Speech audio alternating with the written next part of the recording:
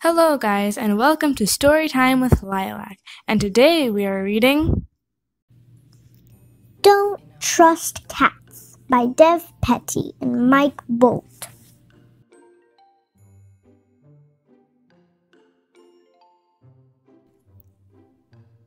Chip here. I have been described as very smart and also a dog. You're probably thinking, hey Chip, I'm also a dog. You seem incredibly intelligent. How can I be my best dog self? Great question. And because I am a good boy, I will answer. 3 words. Don't trust cats. Not the fluffy ones, or the stripy ones, or the very tiny ones with big eyes, no matter how adorable they are. If it has a ball of yarn, walk away. Don't be sad. There are many things you can't trust.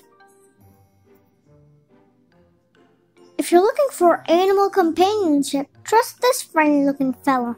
I have a really good feeling about this. Those birds and squirrels you tried so hard to catch, you can trust them. They're laughing with you, not at you. However, definitely avoid bees. Long story. And don't trust cats. Trust your persons, even if they aren't grateful when you give yourself a bath. And they throw away the wonderful gifts you bring them. Again. And again. And even though they say you were going to the park that one time, but it wasn't the park at all. And sure, he cheats at cards, but you can trust Grandpa. He's the one who looks in your eyes and says, you're a good dog and a pretty dog and keeps those special treats shaped like bones just for you. Helpful hint. The small persons will show their affection in confusing ways. Try to be polite. Persons are way better than cats. The park is full of trustatic things. You can trust that your persons will be happy when you do your business. They are so proud. They even collect it and put it in protective wrapper. Trust this fire hydrant. It's always been there for you. Trust your intuition about others. This guy here loves sharing.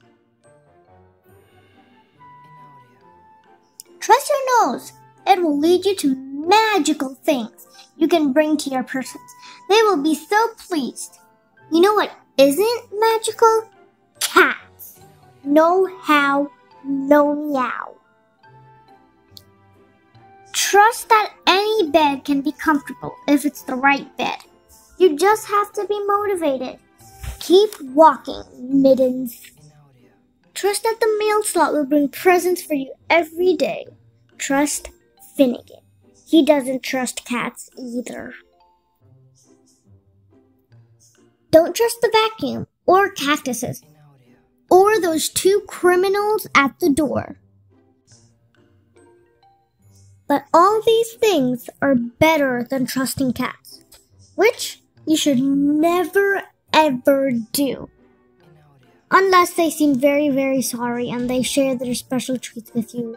Well, then maybe you can trust them just a little. Besides, you never know when a cat will do something nice, like introducing you to some new friends. I am a smart dog. The end.